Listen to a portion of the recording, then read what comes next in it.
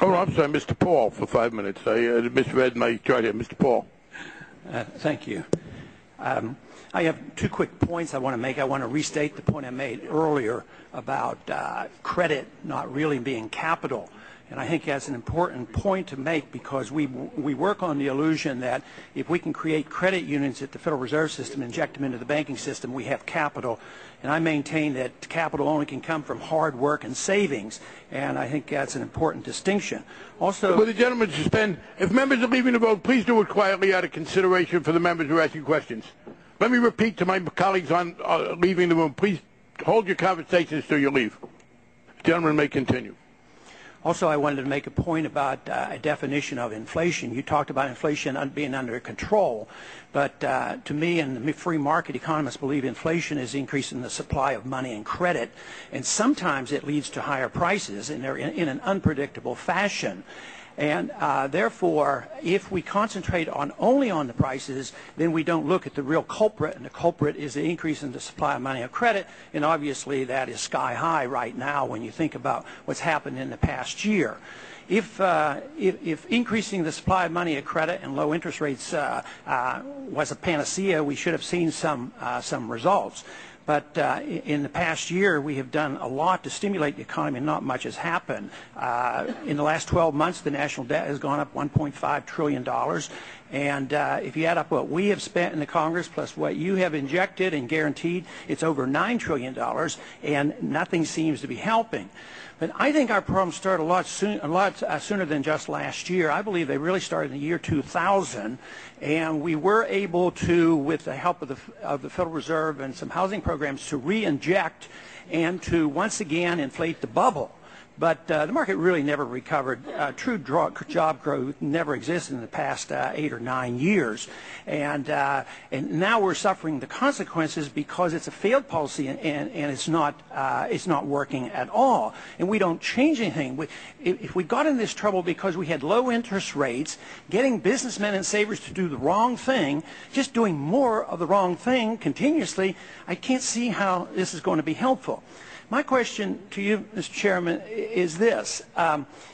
What will it take for you to say to yourself, could I be wrong?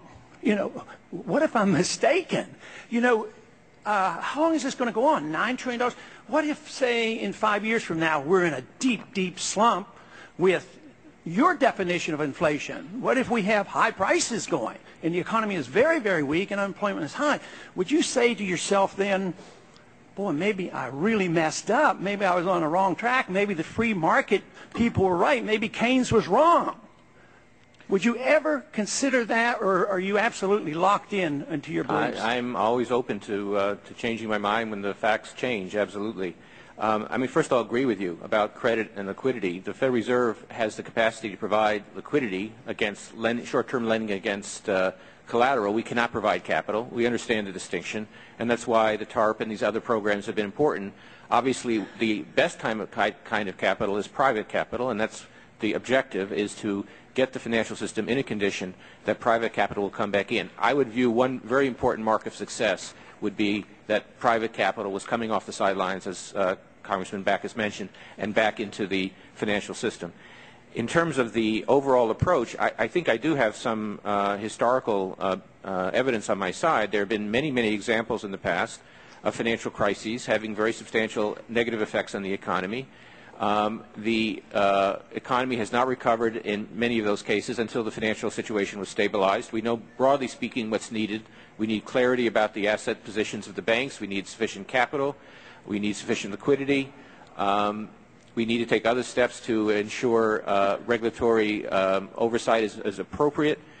We are working along we're not completely in the dark. We're working along a program that has been applied in various contexts, obviously not in identical contexts, in other countries at other times. And so we're not making it up. We know broadly speaking what needs to be done. Now, of course, if it doesn't work, we'll have to ask ourselves why not, and to address it with other approaches. But we do have a plan here, and I think it's going to work if it's applied consistently. But you don't think there's any point where you might say maybe we went the wrong direction? I mean, what would have to happen for you to do that? Is there anything? I'm telling you, Congressman, I don't believe we'll have an inflation problem in terms of consumer prices. If that turns out to be wrong, then I will concede that. Some people, some people think the Depression ended when World War II started. And, of course, others believe it never ended until the end of World War II when all the bad debt and the malinvestment was liquidated and consumer demands returned. Do you adhere to the fact that the Depression ended? The gentleman's time has expired. You used up some of my time, remember? But who did? No, they start when you start. We will break for the votes. We will come back.